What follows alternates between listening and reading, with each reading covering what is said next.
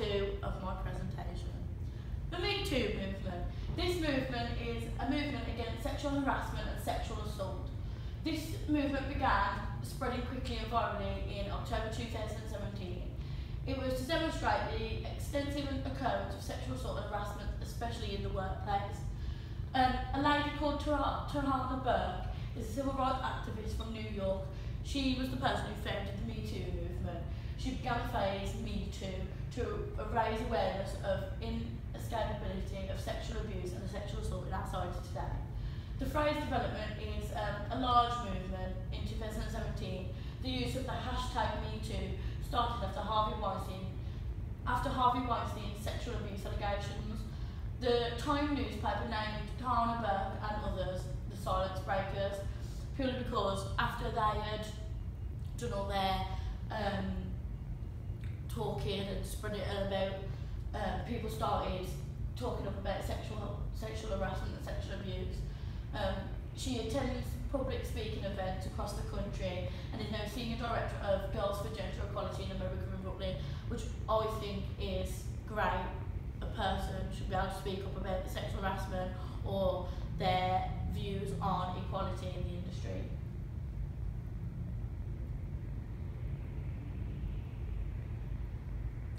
So, why is diversity a key issue in our industry today, and how has it progressed since before?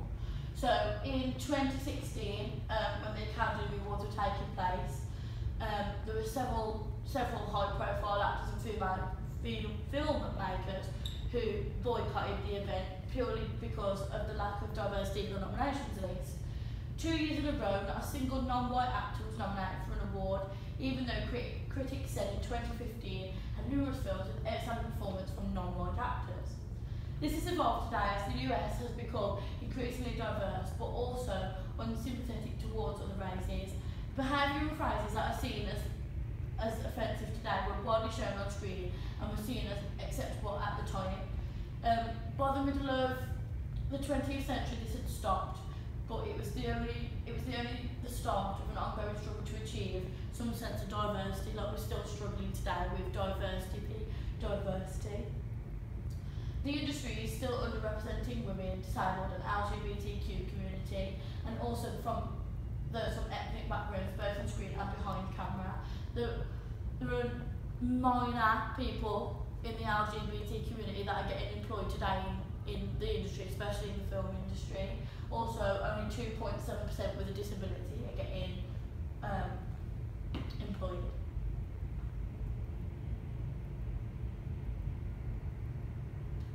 How's it improved? So, BAME is Black, Asian, Minority and Ethnic. More people from ethnic backgrounds are being hired more in the industry today, more than any other demographic. Only 4 individuals have worked on the top 100 films from the years. Especially black women are getting employed. People with diverse sexual identities are also underrepresented in films and TV. As I said earlier, only 3% of LGBT community are getting employed. There has been no change since 2014 in the number of LGBTQ characters on screen.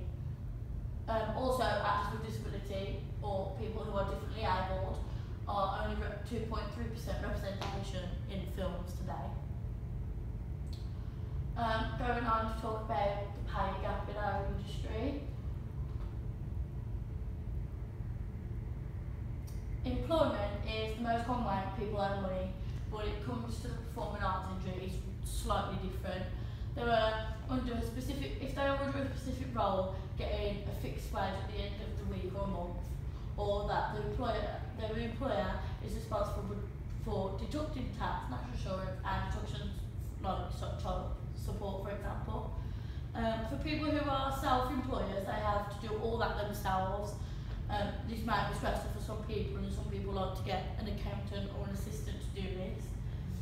It is up to you to find work and obtain new contacts and decide how it will be done. The problem with this is, for example, 2 people could be working the same job, e.g., example, playing in an orchestra on One of those is on a 50% contract and the other is in a secured employment place. They're doing the same job but getting paid differently. Now, I don't see how this fair. If they're doing the same job, why aren't they getting paid the same rate? The pay difference, for example, as you can see, George Clooney, 239 million a year, Scarlett Johansson, 40.5 million a year. The pay difference is 119